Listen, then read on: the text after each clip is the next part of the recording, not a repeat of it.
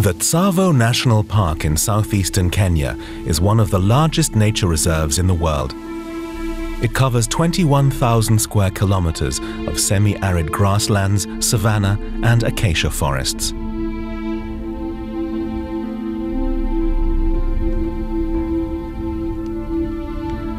Day after day, something very unusual takes place here.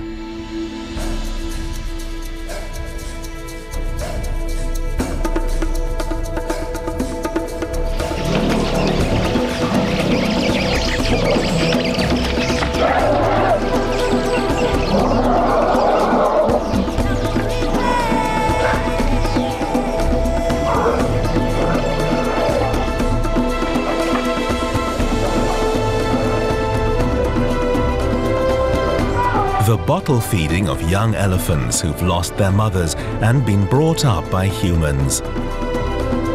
The orphans are now getting to know life in a world that is new to them here in the wild. We're accompanying them for a year as they're slowly reintroduced to nature.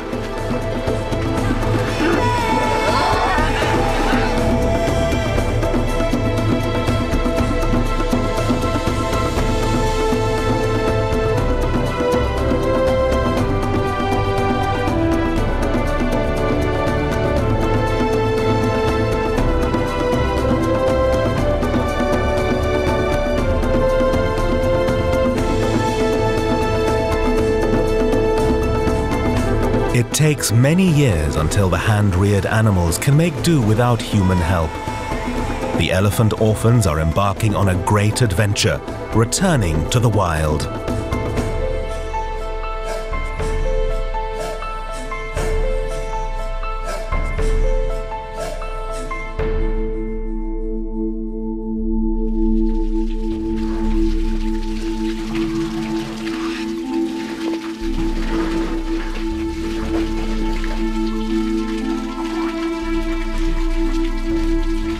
In the mid-20th century, there were more than 40,000 elephants in Tsavo. By the late 1990s, there were just 10,000 left, mainly as a result of relentless poaching.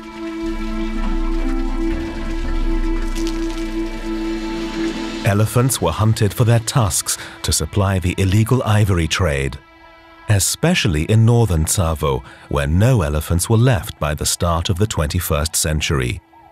This is the story of their return.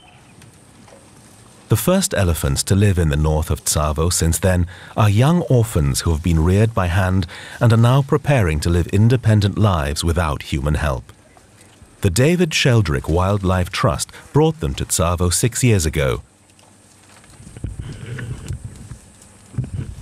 We are not seeing any wild elephants. The survivors of those times actually decided to quit this area. And you know, with elephants, actually, they do keep passing knowledge from generation to another. So whenever they had their own babies, they used to tell them that a northern area is not safe.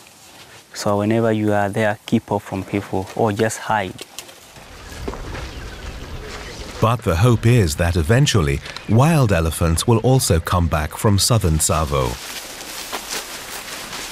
The orphans from the rehabilitation unit of the Sheldrick Trust go for walks with their keepers and thus get to know their new home. They each have a name, derived from the place where they were found and rescued as babies. The youngest member of the group is Enasuit. He's only been here for a few weeks. For him, the process of returning to the wild is just beginning. And Tsavo is an unfamiliar world full of new impressions and dangers.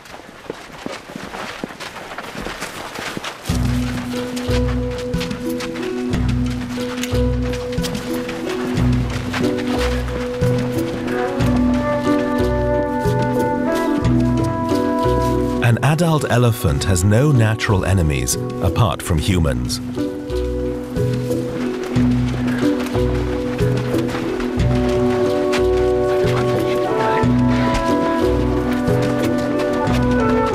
But a pride of lions certainly represents a risk for a 2-year-old.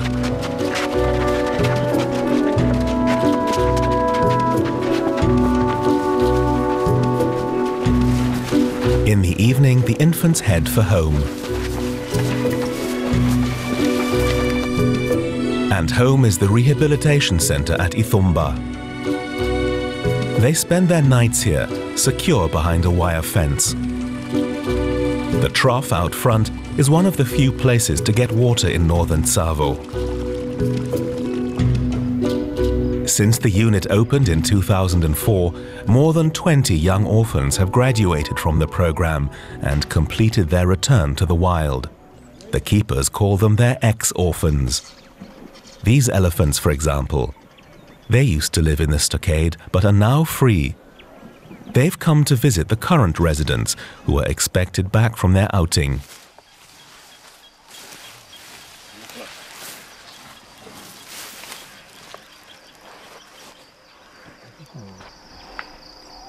Elephants live in family groups, each led by the most experienced female, the matriarch. 16-year-old Yatta heads the group of ex-orphans here. They left the center 2 years ago.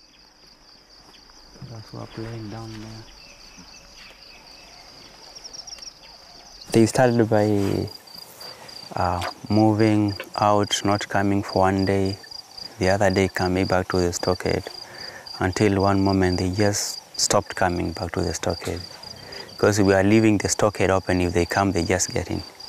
So even if they came that time, actually they were not getting to the stockade, but instead they were just lying outside here, showing that they were fully dependent and they can... Ex-orphans and wild elephants. They're back, and they're here to stay in northern Tsavo.